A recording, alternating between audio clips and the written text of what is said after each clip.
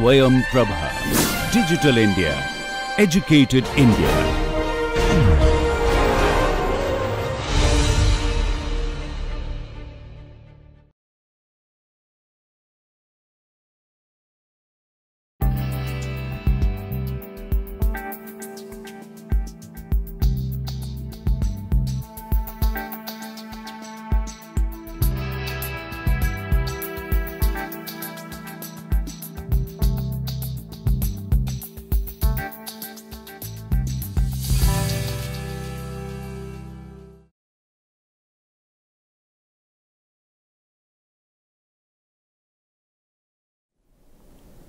Now, if we look at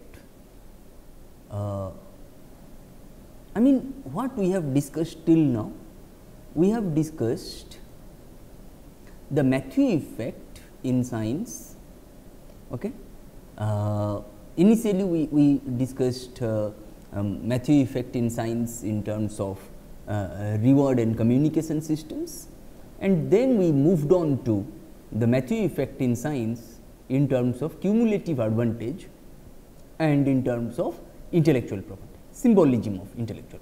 Then we discussed what is cumulative advantage in science, which refers to the social processes through which various kinds of opportunities for scientific inquiry as well as the subsequent symbolic and material rewards for the results of that inquiry tend to accumulate for individual practitioners of science, scientists themselves, as they do also for organizations engaged in scientific work. We also discussed how cumulative advantage in science directs our attention to the ways in which initial comparative advantages of trained capacity, structural location and available resources make for successive increments of advantage, such that the gaps between the haves and the have-nots in science, as in other domains of social life, widen until dampened by countervailing forces. And in today's lecture, we are going to discuss two things. One is countervailing processes and the other the symbolism of intellectual property in science. Then what is that intellectual property in science? As we have discussed, Morton proposed the seeming paradox that in science private property is established by having its substance freely given to others who might want to make use of it. Okay? And certain institutionalized aspects of this property system, chiefly in the form of public acknowledgement of the source of knowledge and information thus freely bestowed on fellow scientists, relate to the social and cognitive structures of science in interesting ways that affect the collective advancement of scientific knowledge. The Matthew effect in its generality, what we find on the basis of Harriet Zuckerman's hours-long interviews with Nobel laureates in the early 1960s, that eminent scientists get disproportionately great credit for their contributions to science, while relatively unknown ones tend to get disproportionately little for their occasionally comparable contributions. That is what we discussed. The world of science is structured in such a way that more scientists at the bottom are found with a few rewards and recognitions, whereas a very few scientists at the top which are found with more rewards and recognitions. That is why, for example, if a prize a prize will almost always be awarded to the most senior researcher involved in a project, even if all the work was done by a graduate student or a PhD research scholar, or or a junior scientist. Okay?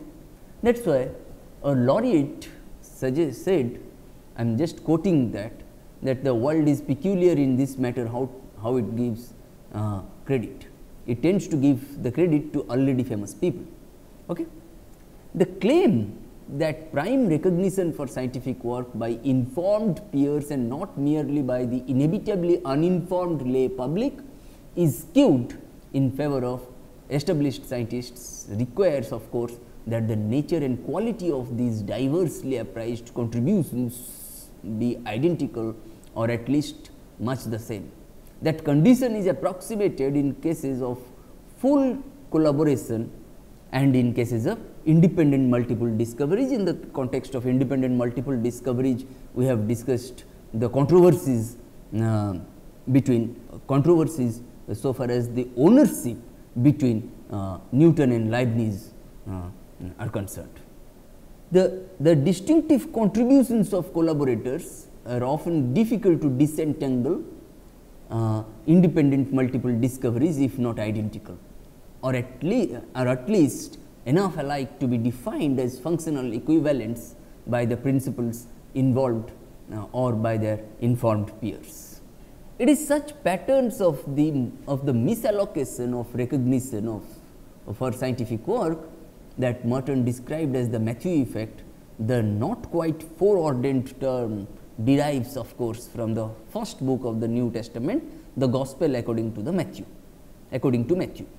In the stately prose of the King James Version, created by what must be one of the most scrupulous and consequential teams of scholars in Western history, the well remembered passage reads, "For unto everyone that hath shall be given, and he shall have abundance, but from him that hath not shall be taken away even that which he hath." I mean, for unto everyone that he has shall be given, and he shall have abundance, but from him that has not shall be taken away even that which he has.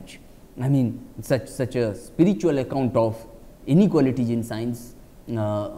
Let us try to make a shift from such spiritual account of the inequalities in science to a more secular worldview. Okay?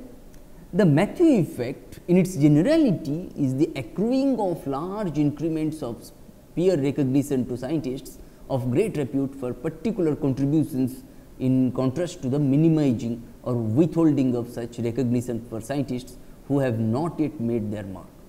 The biblical parable generates a corresponding sociological parable. That is why we said let us make a shift from a spiritual account to a more secular account of the inequalities in science. For this is the form, it seems, that the distribution of psychic income and cognitive wealth in science also takes. And how this comes to be and with what consequences for the fate of individual scientists, I mean practitioners of science, and the advancement of scientific knowledge are the questions in hand. Then we have discussed accumulation of advantage and disadvantage among the young scientists, junior scientists, research scholars, graduate students, and so on.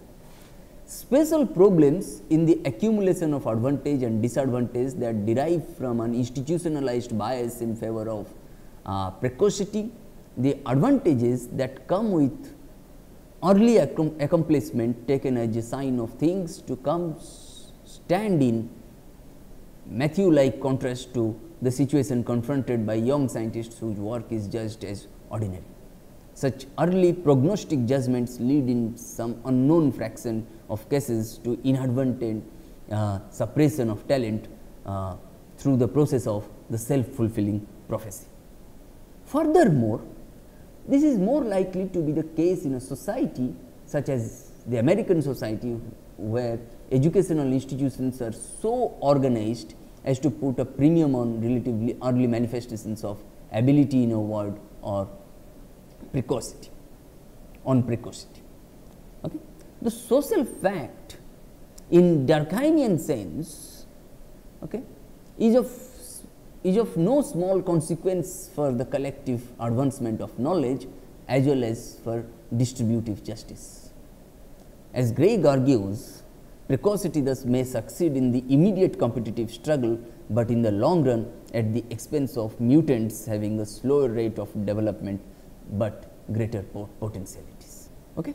And such differential outcomes in the form of slower rate of development, but greater potentialities, such differential outcomes need not be intended by the people engaged in running our educational institutions and thereby affecting patterns of social selection. Okay? As we have already discussed, that selection is based on cultural relevance, okay? in the sense of Weberian methodology of social sciences.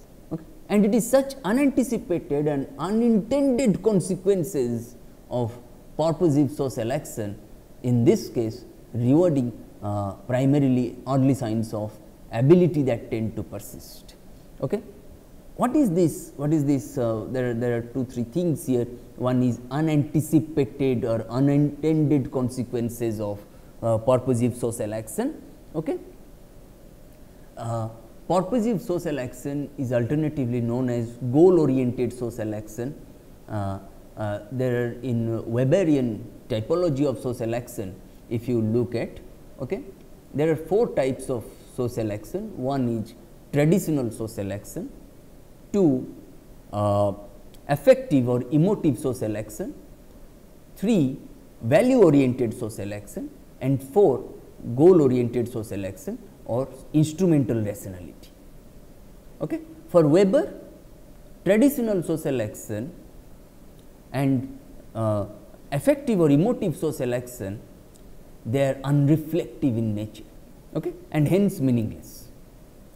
For Weber, value rational social action or value oriented social action and goal rational social action or purposive social action or instrumental rationality, they are reflective in nature and hence meaningful.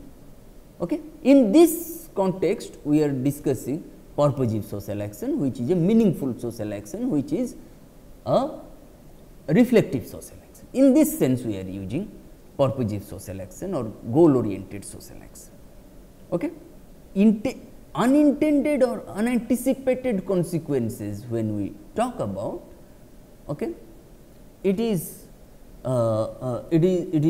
very specific to Robert King Merton's coinage of manifest and latent functions, okay, where you find the what are manifest functions? Now, manifest functions are those where you will find there is a coincidence, I mean both subjective dispositions as well as objective consequences must coincide. Okay. And latent functions are those where you will find that subjective dispositions and objective consequences do not coincide. Okay. In this sense, Merton was using unanticipated, unintended consequences of purposive social action. Purposive social action he has taken from Weber, and in this case rewarding primarily early signs of ability that tend to persist. Okay. For they are latent, not manifest social problems, that is social conditions and processes that are at odds with certain interests and values of the society, but are not generally recognized as being so. What is this? What we were discussing, latent and manifest functions, when I said manifest functions are those where you will find subjective dispositions and objective consequences coincide, and latent functions are those where you will find subjective dispositions and objective consequences do not coincide. Okay. That these I mean the consequences of social action in manifest functions are very much intended, are very much anticipated, whereas in latent functions, okay, consequences of social action are unintended or unanticipated. Okay. That is why social conditions and processes which are at odds with certain interests and values of the society, but are not generally recognized as being so. Okay. In identifying the wastage that results from marked inequalities in the training and exercise of socially prized many talent, social scientists bring into focus that has been experienced by as only a personal problem rather than a social problem requiring new institutional arrangements for its reduction or elimination.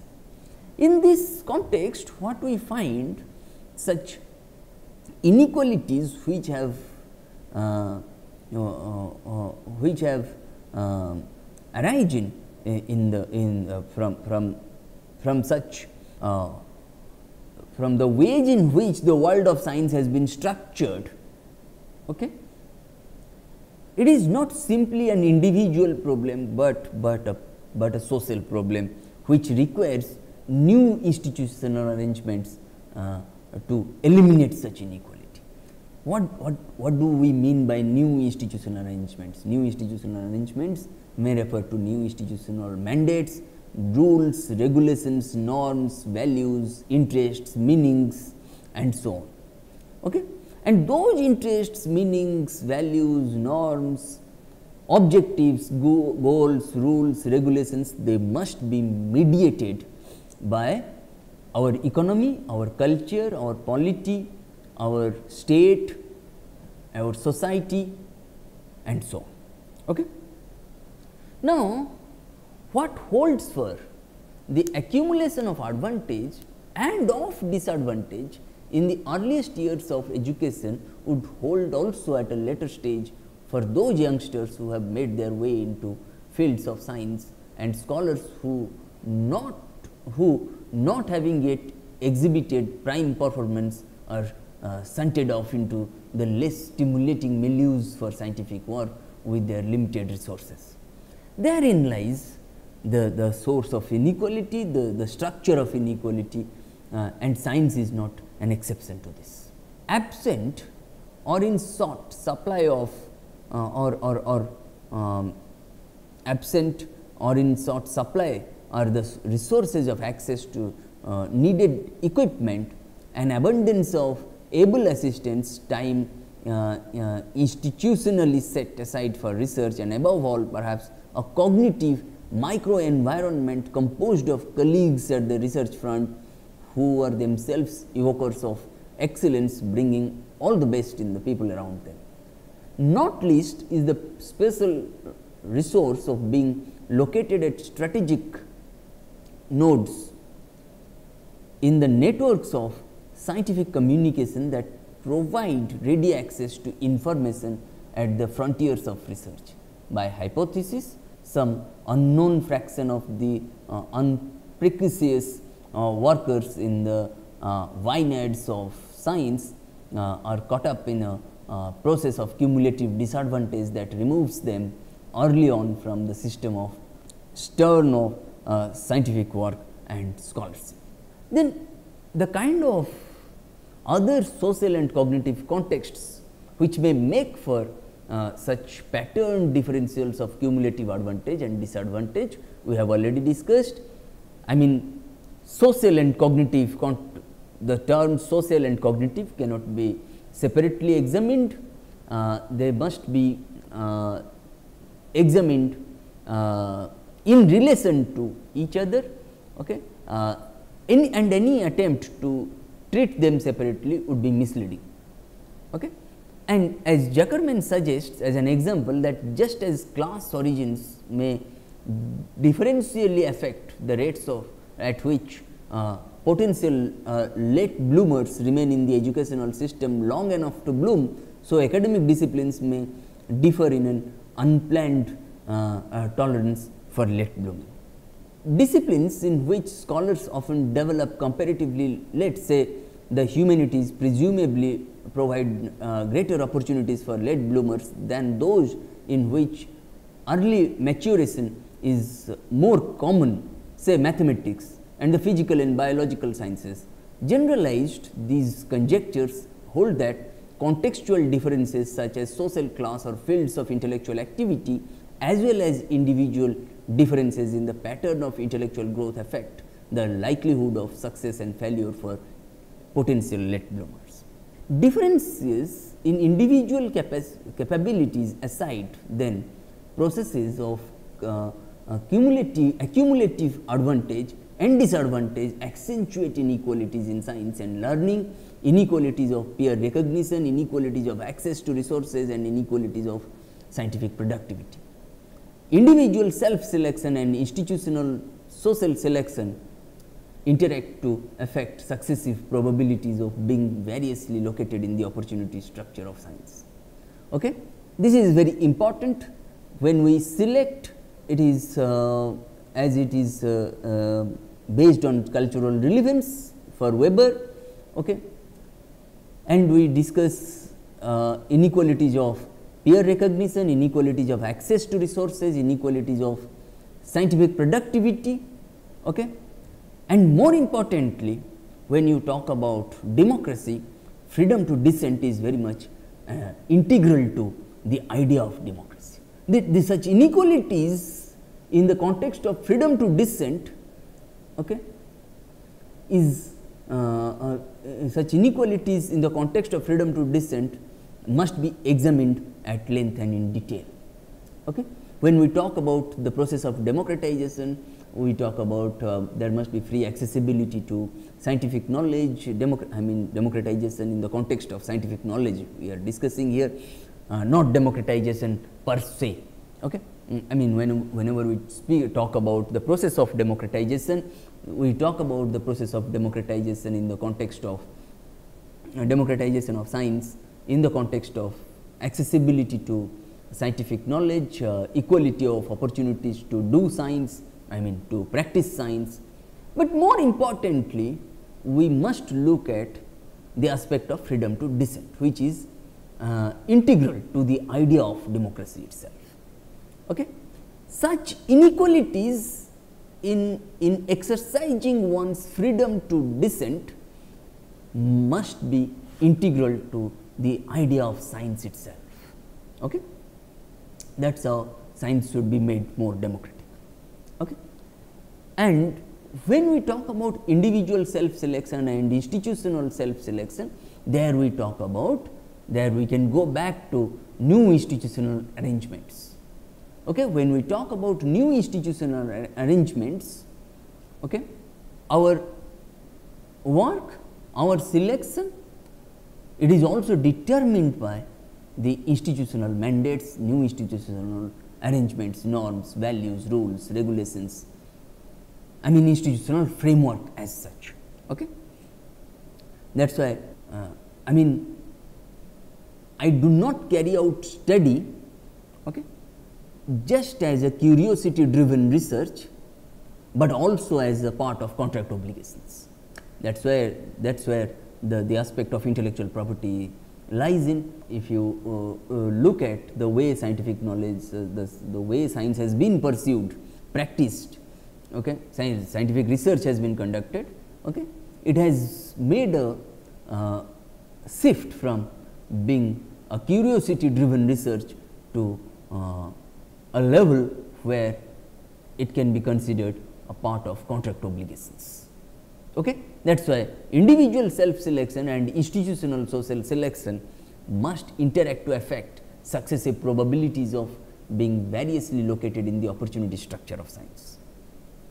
When the scientific role performance of individuals measures up to or conspicuously exceeds the standards of a particular institution or discipline, whether this be a matter of ability or of chance, there begins a process of cumulative advantage in which those individuals tend to acquire successively enlarged opportunities for advancing their work and the rewards that go with it even further. Okay? Since top-notch institutions, elite institutions have comparatively large resources for advancing research in certain domains, talent that finds its way into these institutions early has the enlarged potential of acquiring differentially accumulating advantages, and the systems of reward, allocation of resources and other elements of social selection thus operate to create and to maintain a class structure in science by providing a stratified distribution of chances among scientists for significant scientific work. What we have been doing, we have been using this term class. Okay? Merton here was using both Marxist tradition as well as American tradition, Weberian tradition.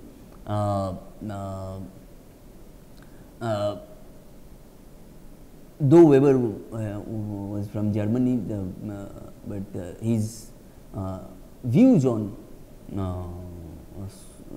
social structure, his views on class, his views on status, his views on party, his views on different social problems.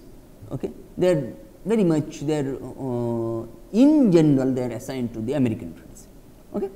In this sense, Merton was using both the traditions. For Marx, classes are the manifestations of economic differentiation.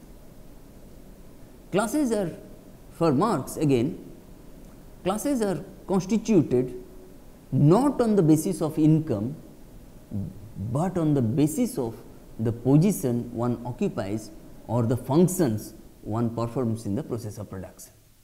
For example, there are two blacksmiths, one the owner and the other a paid worker, both belong to two different classes, not one.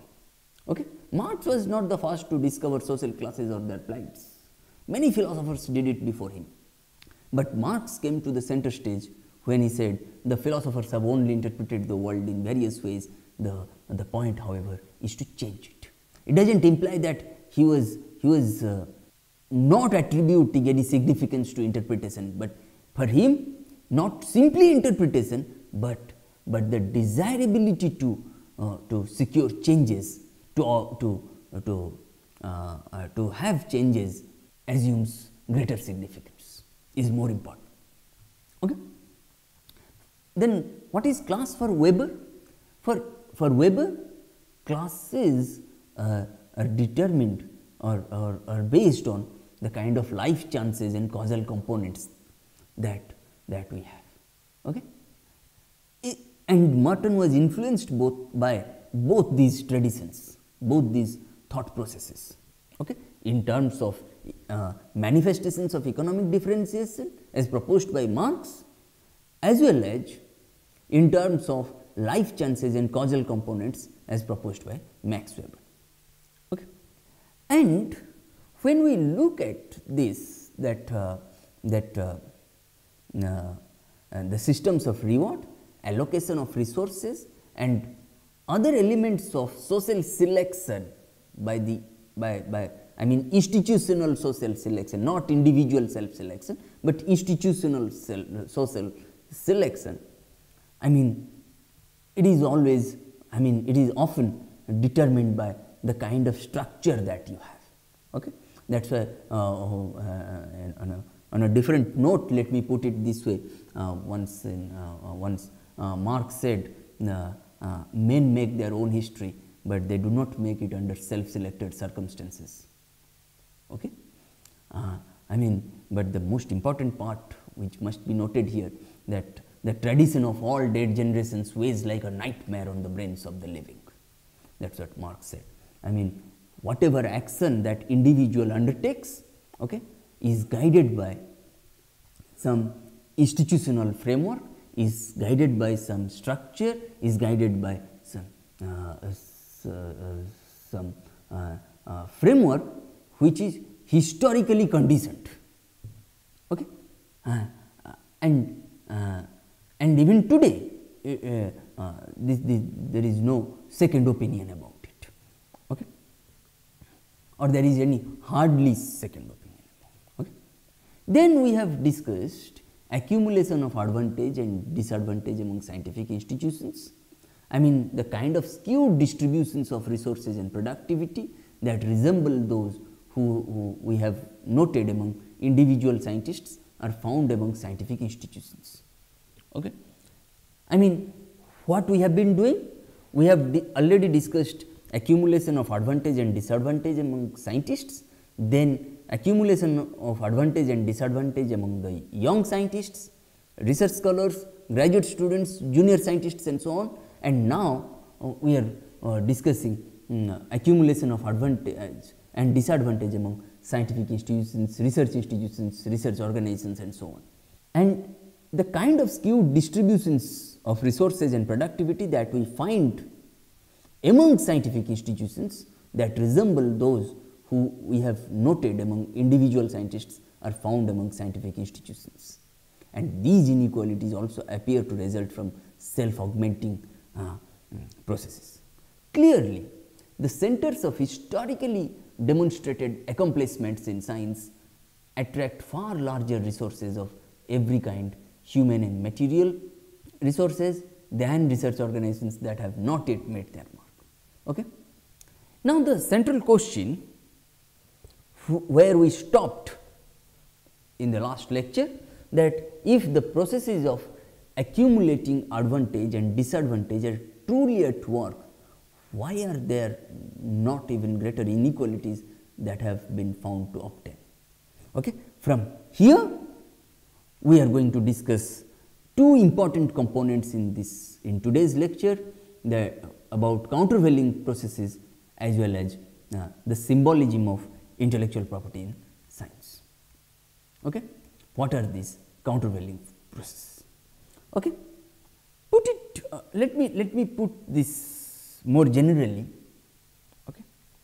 Why do the posited processes of accumulating advantage and disadvantage not continue without assignable limit? When two systems grow at different exponential rates, okay, the gap between them swiftly and greatly widens. Yet, we sometimes forget that as such a gap approaches a limit, other forces come into play to constrain still further considerations and inequalities of whatever matters are in question. Okay.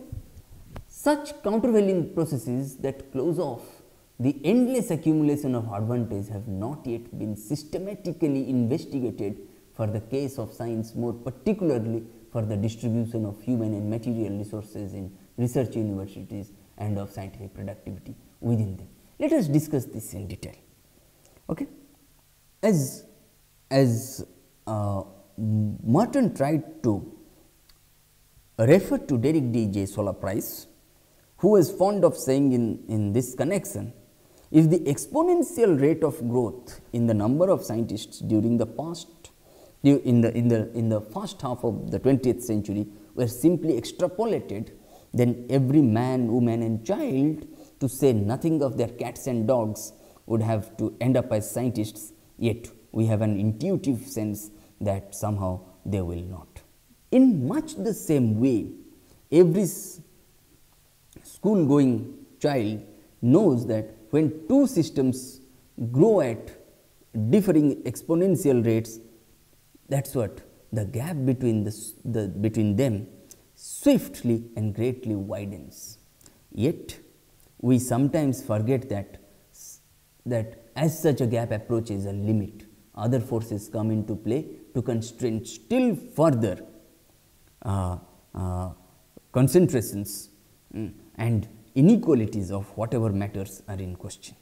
And such countervailing processes that close off the endless accumulation of advantage have not yet been systematically investigated for the case of science, more particularly for the distribution of two types of resources, both human as well as material resources in research universities and of scientific productivity within them.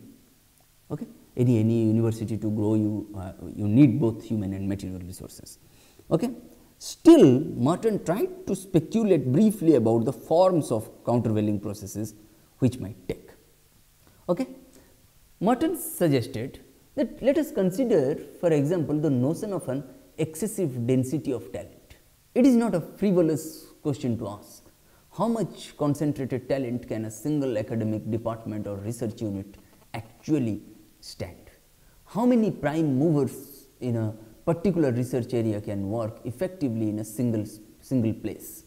Perhaps there really can be too much of an abstractly good thing. Okay? Think a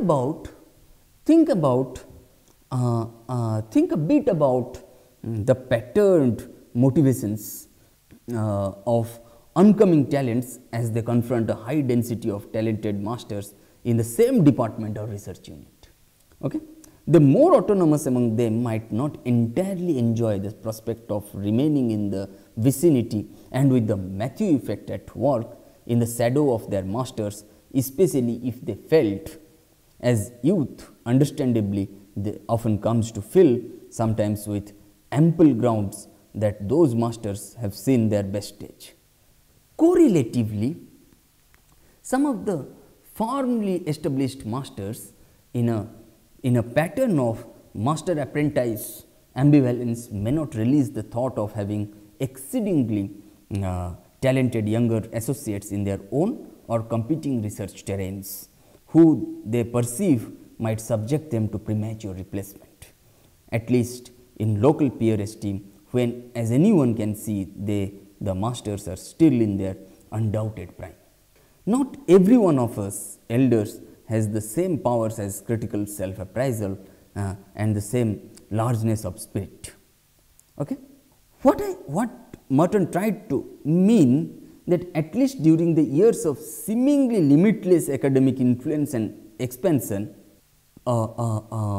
person like a mathematician like Isaac Barrow, okay, would have stayed on and Newton would have been given a new chair. But again, as we have ample cause to so know, continued expansion of that kind in any one institution also has its limits. Apart from forces generated within universities that make for dispersion of human capital in science and learning, there is also the systemic process of social and cognitive competition among universities.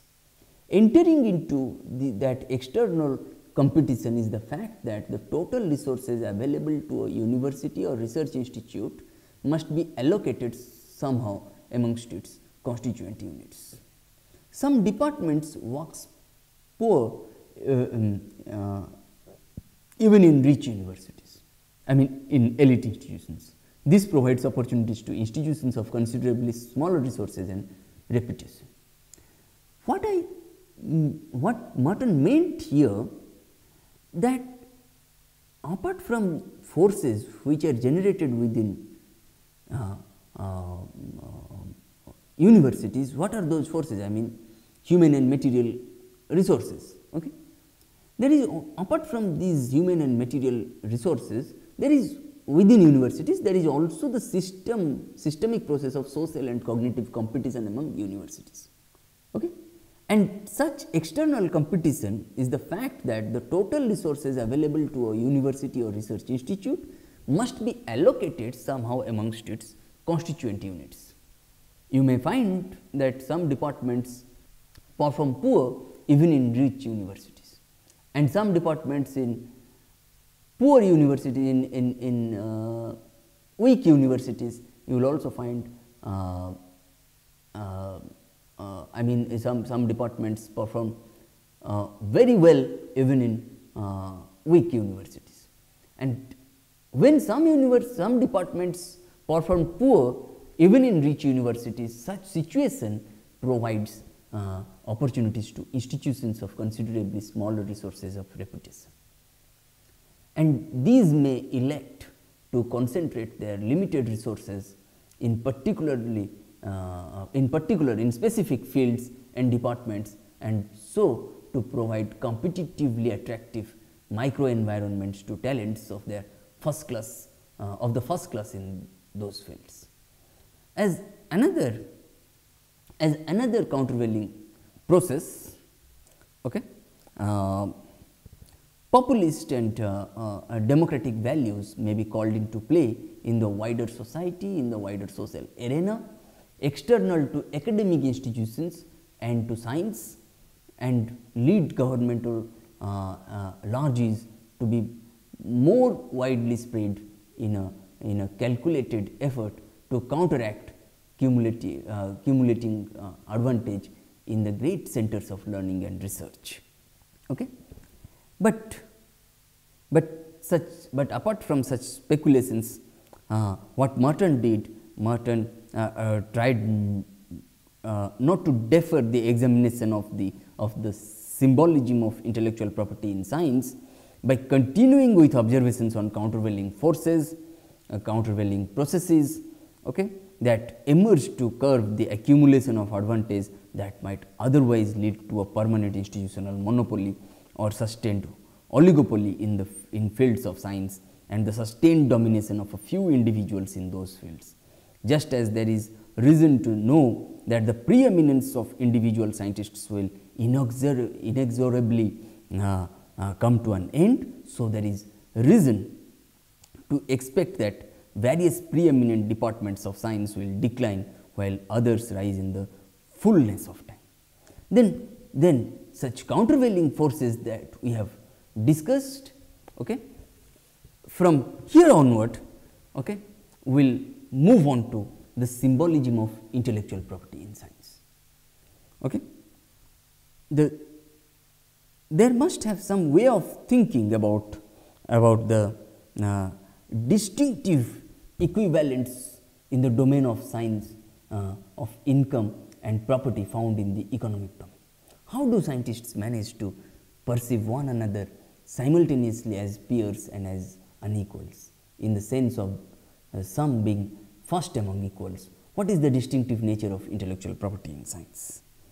To explore the forms of inequality in science, okay, registered by such concepts as the Matthew effect and the accumulation of advantage, we must have some way of thinking about the distinctive equivalents, okay, in the domain of science of income, okay, and property and wealth found in the economic domain. Okay. That is why Merton tried to pose such questions that how do scientists manage to perceive one another simultaneously as peers and as unequals, in the sense of some being first among the equals? What is the distinctive nature of intellectual property in science? I mean, the tentative answer to the coinage question, which Merton proposed way back in 1957, seems to have gained force in the light of subsequent work within the sociology. Coinage is taken to be based on the public recognition of one's scientific contributions by qualified peers. That coinage comes in various denominations. Largest in scale and shortest in supply is the towering recognition symbolized by eponyms for an entire epoch in science, as when we speak Newtonian, Darwinian, Freudian, Einsteinian, or even Keynesian eras. Okay. A considerable plane below, though still close to a summit recognition in our time, is the Nobel Prize. Okay. Other forms and echelons of eponymy, the practice of affixing the names of scientists to all or part of what they have contributed, comprise thousands of eponymous laws, theories, theorems, hypotheses, and constants, as when we speak of Gauss's theorems, Planck's constant, the Heisenberg uncertainty principle, a Pareto distribution, a Gini coefficient, or a Lagersfeld latent structure. Other forms of peer recognition distributed to far larger numbers take further graded forms: election to honorific scientific societies, medals and awards of various kinds, named chairs in institutions of learning and research, and moving to what is surely the most widespread and altogether basic form of scholarly recognition, I mean, that which comes with having one's work used and explicitly acknowledged by one's peers. Okay.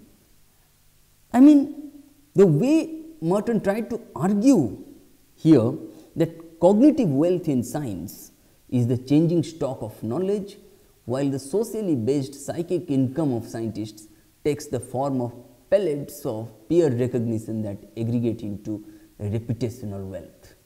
Okay? This is very important. Okay?